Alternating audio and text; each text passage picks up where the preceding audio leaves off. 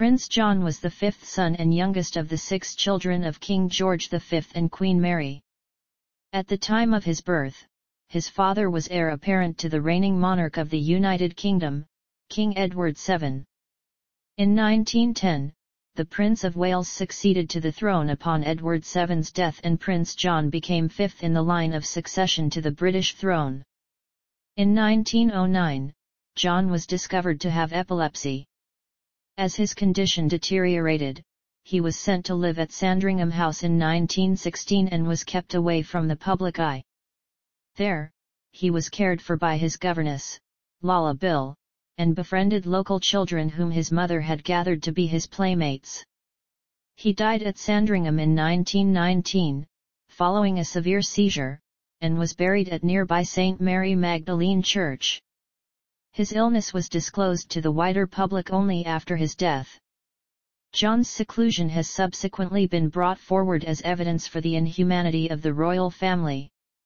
Contrary to the belief that he was hidden from the public from an early age, however, John for most of his life had the role of a fully fledged member of the family, appearing frequently in public until after his 11th birthday, when his condition became severe. Birth. Prince John was born at York Cottage on the Sandringham estate on July 12, 1905, at 3:05 a.m. He was the youngest child and fifth son of George, Prince of Wales, and Mary, Princess of Wales. He was named John despite that name's unlucky associations for the royal family, but was informally known as Johnny. At the time of his birth, he was sixth in the line of succession to the throne, behind his father and 4 older brothers. As a grandchild of the reigning British monarch in the male line, and a son of the Prince of Wales, he was formally styled His Royal Highness Prince John of Wales from birth. John was christened on August 3, 1905 in the parish church of St. Mary Magdalene at Sandringham, the Reverend Canon John Neil Dalton officiating. His godparents were King Carlos I of Portugal, the Duke of Sparta, Prince Karl of Denmark, Prince Johann of Schleswig-Holstein-Sonderburg-Glucksburg, Alexander Duff, 1st Duke of Fife, the Duchess of Sparta, and Princess Alexander of Teck. Childhood and illness. Much of John's early life was spent at Sandringham with his siblings Prince Edward, Prince Albert, Princess Mary, Prince Henry, and Prince George under the care of their nanny Charlotte Lala Bill. Though a strict disciplinarian, the Prince of Wales was nonetheless affectionate toward his children. The Princess of Wales was close to her children and encouraged them to confide in her. In 1909, Prince John's grand-aunt, the Dowager Empress of Russia, wrote to her son, Emperor Nicholas II, that George's children are very nice. The little ones, George and Johnny, are both charming and very amusing. Princess Alice, Countess of Athlone, described Prince John as very quaint, and one evening when Uncle George returned from stalking he bent over Aunt May and kissed her, and they heard Johnny soliloquize, "She kissed Papa, ugly old man." George V once said to U.S. President Theodore Roosevelt that all children obedient, except John, apparently because Prince John alone, among the king's children, escaped punishment from their father. Though a large and handsome baby, by his 4th birthday John had become winsome and painfully slow. That same year he had his first epileptic seizure and showed signs of a disability, probably autism or learning disabilities. When his father became king, he did not attend his parents' coronation on June 22, 1911, as this was considered too risky for his health. Nonetheless, cynics said that the family feared their reputation would be damaged by any incident involving him. Although Prince John was deemed not presentable to the outside world, George nonetheless showed an interest in him, offering him kindness and affection. During his time at Sandringham, John exhibited some repetitive behaviors as well as regular misbehaviors and insubordination. He simply didn't understand he needed to. Nonetheless, there was hope his seizures might lessen with time.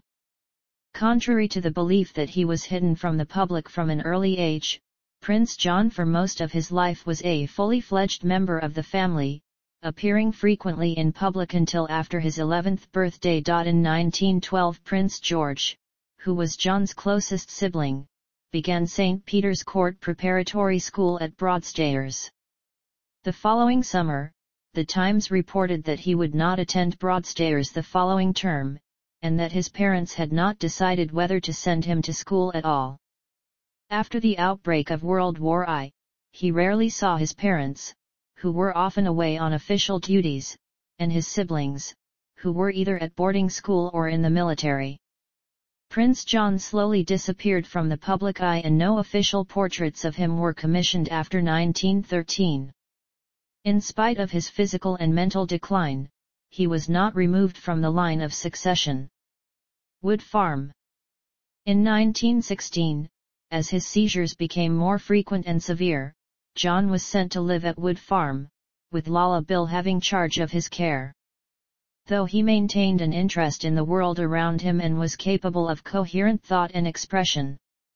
With his lack of educational progress, the last of his tutors was dismissed and his formal education ended. Physicians warned that he would likely not reach adulthood. At Wood Farm, John became a satellite with his own little household on an outlying farm on the Sandringham estate. Guests at Balmoral remember him during the Great War as tall and muscular, but always a distant figure glimpsed from afar in the woods, escorted by his own retainers. His grandmother Queen Alexandra maintained a garden at Sandringham House especially for him, and this became one of the great pleasures of his life. After the summer of 1916, John was rarely seen outside the Sandringham estate and passed solely into Lala Bill's care. After Queen Alexandra wrote that is very proud of his house but is longing for a companion. Queen Mary broke from royal practice by having local children brought in to be playmates for Prince John. One of these was Winifred Thomas, a young girl from Halifax who had been sent to live with her aunt and uncle in hopes her asthma would improve. Prince John had known Winifred years earlier, prior to the outbreak of World War I. Now they became close, taking nature walks together and working in Queen Alexandra's garden. Prince John also played with his elder siblings when they visited. Once, when his two eldest brothers came to visit, the Prince of Wales took him for a run in a kind of a push-cart, and they both disappeared from view. Death. John's seizures intensified, and Bill later wrote, "We dared not let him be with his brothers and sister, because it upsets them so much, with the attacks getting so bad and coming so often." Biographer Dennis Judd believes that Prince's seclusion and abnormality must have been disturbing to his brothers and sister, as he had been a friendly, outgoing little boy, much loved by his brothers and sister, a sort of mascot for the family. He spent Christmas Day 1918 with his family at Sandringham House but was driven back to Wood Farm at night. On January 18, 1919, after a severe seizure, John died in his sleep at Wood Farm at 5:30 p.m. Queen Mary wrote in her diary that the news was a great shock, though for the poor little boy's restless soul, death came as a great relief. Broke the news to George and motored down to Wood Farm. Found poor Lala very resigned but heartbroken. Little Johnny looked very peaceful lying there. Mary later wrote to Emily Alcock, an old friend, thought for it is a great relief, as his malady was becoming worse as he grew older, and he has thus been spared much suffering. I cannot say how grateful we feel to God for having taken him in such a peaceful way. He just slept quietly into his heavenly home, no pain, no struggle, just peace for the poor little troubled spirit which had been a great anxiety to us for many years, ever since he was 4 years old." She went on to add that the first break in the family circle is hard to bear, but people have been so kind and sympathetic and this has helped us much. George described his son's death simply as the greatest mercy possible. On January 20, the Daily Mirror said that when the prince passed away his face bore an angelic smile. Its report also made the first public mention of Prince John's epilepsy. His funeral was the next day at St. Mary Magdalene Parish Church, John Neil Dalton officiating. Queen Mary wrote that Canon Dalton and Dr. Brownhill conducted the service, which was awfully sad and touching. Many of our own people and the villagers were present. We thanked all Johnny's servants who have been so good and faithful to him. Though nominally private, the funeral was attended by Sandringham House staff. Every single person on the estate went and stood around the gates, and his grave was absolutely covered in flowers. Queen Alexandra wrote to Queen Mary that now two darling Johnnies lie side by side. Legacy. Prince Edward, who was 11 years older than his brother and had hardly known Prince John, saw his death as little more than a regrettable nuisance. He wrote to his mistress of the time that the poor boy had become more of an animal than anything else. Edward also wrote an insensitive letter to Queen Mary, which has since been lost. She did not reply, but he felt compelled to write her an apology, in which he stated, "I feel such a cold-hearted and unsympathetic swine for writing all that I did. No one can realize more than you how little poor Johnny meant to me who hardly knew him. I feel so much for you, darling Mama," who was his mother. In her final mention of Prince John in her diary, Queen Mary wrote simply, "Miss the dear child very much indeed." She gave Winifred Thomas a number of John's books, which she had inscribed, "In memory of our dear little prince." Lala Bill always kept a portrait of Prince John above her mantelpiece, together with a letter from him that read, "Nanny, I love you." In recent years, Prince John's seclusion has been brought forward as claimed evidence of the heartlessness of the Windsor family. According to a 2008 Channel 4 documentary, much of the existing information about Prince John is based on hearsay and rumor, precisely because so few details of his life and his problems have ever been disclosed, and the British Epileptic Association has stated, there was nothing unusual in what did. At that time, people with epilepsy were put apart from the rest of the community. They were often put in epilepsy colonies or mental institutions. It was thought to be a form of mental illness, adding that it was another 20 years before the idea that epileptics should not be locked away began to take hold. One author has claimed that the royal family believed that these afflictions might flow through their blood, which was then still believed to be purer than the blood of a commoner, and, as such, wished to hide as much as possible in regard to Prince John's illness. Others have suggested that Prince John was sent to Wood Farm to give him the best environment possible under the austere conditions of World War I.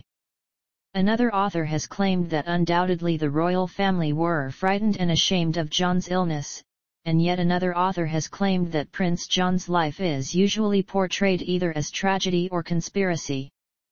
At the time that Edward VIII abdicated, an attempt was made to discredit Prince Albert, who had succeeded as George VI, by suggesting that he was subject to falling fits, like his brother. In 1998, after the discovery of 2 volumes of family photographs, Prince John was briefly brought to public attention. The Lost Prince, a biographical drama about Prince John's life written and directed by Stephen Poliakoff, was released in 2003. Titles and styles. July 12, 1905 – May 6, 1910, His Royal Highness Prince John of Wales. May 6, 1910 – January 18, 1919, His Royal Highness the Prince John. Ancestry. References.